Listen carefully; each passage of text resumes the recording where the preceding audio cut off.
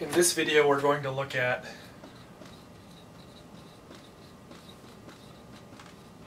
the crossed Claisen condensation.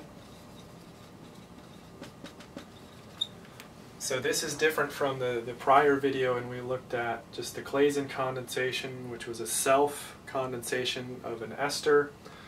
Now we're going to look at when you have two different esters, what are the potential products that you can form. So say for example we're starting with ethyl acetate.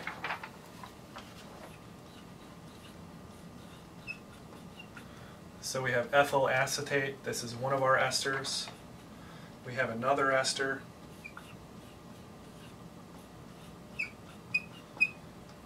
Ethyl propanoate. We're then treating that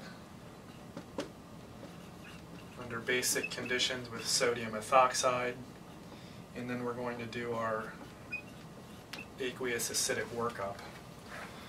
So we want to figure out what the potential products are, and we want to be methodical about determining how those products can form. So in either of these esters, they both have a single alpha carbon. This ester happens to have 3 hydrogens on the alpha, this has 2. We saw in the prior example that we form an enolate. The enolate then attacks the electrophile, which is the starting ester. So let's go ahead and identify the enolate-electrophile pairs, and that will help us determine the products that we're forming. So for example, we'll start a table here. We'll call this electrophile. Then the coupling partner is the enolate. So that's the nucleophile. Let's go ahead and write down scenario 1 here. So ethyl acetate as the electrophile. If it just does a self-condensation, it's going to react with this enolate.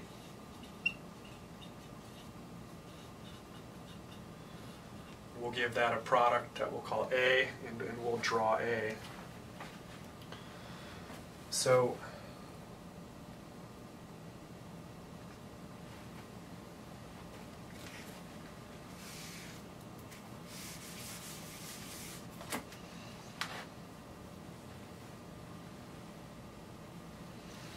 that's going to react with an enolate, that's the nucleophile. This is the electrophile partner, so in the self-condensation, here's our sodium enolate. So these two will react to form, we'll call this product A. So alpha carbon here attacks this carbon, it's the same mechanism as we've done before. So product A will be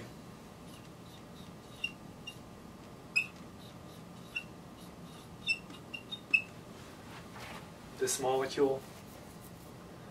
So let's go ahead and switch the electrophile now. And we're going to use our coupling partner here. Let's keep the enolate the same.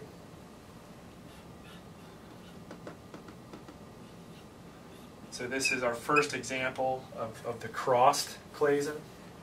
This will give us B.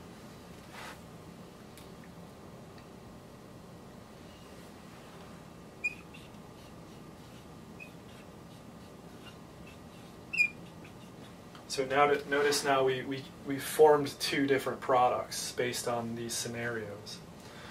So in the next 2 examples that we're going to show, the enolate's going to change, and then we'll use these electrophiles here. So ethyl acetate, that's going to now react with the enolate of this compound.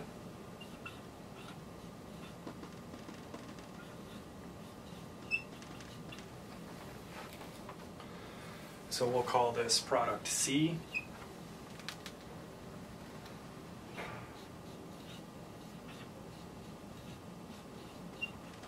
So notice now the alpha carbon is bearing a methyl group. And finally, we've done self-condensation, crossed condensation, the last possible example is a self-condensation of the ethyl propanoate with its own enolate. So we're keeping that enolate the same in this example as well. I want to balance our charge here with the sodium. And we're going to call this product D. So now we extend that chain. This is still going to have a methyl group. So we've formed 4 possible products. So you would likely get a statistical distribution of these, and looking at the functionality, they're all beta-keto esters. So this reaction is likely going to produce 4 compounds. And so how would we determine the ratio in which they're formed? It would likely be a statistical distribution of them. So let's think about using carbon NMR for one. Let's do the unique number of carbons in each. So we'll say C13, and we'll get a tally and see how we can differentiate these. So the ethyl portion, the alcohol portion here of the ester, that's always going to have 2 unique carbons for all of them. So that's 2, 3, 4, 5, 6. So that'll have 6 unique carbons in the NMR, C13 NMR. So again, 2, 3, 4, 5, 6, 7. So if we just had these 2, we could differentiate them by the carbon NMR. 2, 3, 4, 5, 6, 7. So we run into a little bit of trouble in terms of the carbon because that has 7 as well. And then finally 2, 3, 4, 5, 6, 7, 8. So that would have 8. So we have 1 with 6, 2 with 7, 1 with 8. So we kind of run into a little bit of trouble here with the 2 that have 7, but the other ones we can differentiate just based on the carbon count. What about our unique sets of hydrogens? Let's go ahead and do that analysis and see if that can help us differentiate these in the mixture. So again, the ethyl, draw that out so everyone can see. There's our ethyl group. We have 1, 2, 3, 4 unique sets of protons. 1, 2, 3, 4, 5. So that helps us out differentiating those 2. We have a 6 and a 4 pair, a 7 and a 5 pair. So 1, 2, 3, 4, 5. So that 7, 5, 7, 5 again. We can do a little deeper analysis into the proton beyond the unique number of protons. So here 1, 2, 3, 4, 5, 6. So that helps us out as well. So how would we then differentiate these 2 pairs, seeing it's the carbon and the proton both have 7, 5? Well, this is when we would have to get into the splitting argument. So again, the ethyls, we really couldn't differentiate between them. Let's go ahead and look at the alpha carbon here. So alpha, alpha prime, and then we'll call this beta prime just to keep that consistent. Let's go down here, alpha, now beta, and then alpha prime. So that alone helps us differentiate somewhat. So in these unique signals, this will integrate to 2, this will integrate to 2, that will integrate to 3, this alpha proton will integrate to 1, this beta will integrate to 3, and this alpha prime will integrate to 3. So by integration, we've been able to differentiate these protons. So the signals should integrate to 2, 2 to 3, and here 3, 3, 1.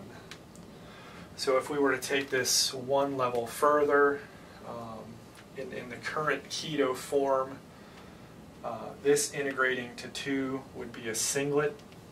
there's no neighboring protons. This unique signal here has 3, so it would integrate to a quartet. This unique signal has 2 neighbors, so it would integrate to a triplet. So going down to this alpha prime, no neighbors, that's going to integrate to a singlet. So we've differentiated already. So in this keto form, this signal that integrates to 1, its splitting here would be a quartet because it has 3 neighbors. And then the splitting of this methyl group, since it has 1, would be a doublet. So even though 7, 5, 7, 5, the uniqueness doesn't separate them, when we do a deeper analysis, we see that we can actually differentiate them. So that's been a review of the crossed Claisen condensation. When you have 2 different types of esters treating under the Claisen conditions, we've identified the electrophiles, the enolates, the products, and how we can differentiate them through C13 and proton NMR.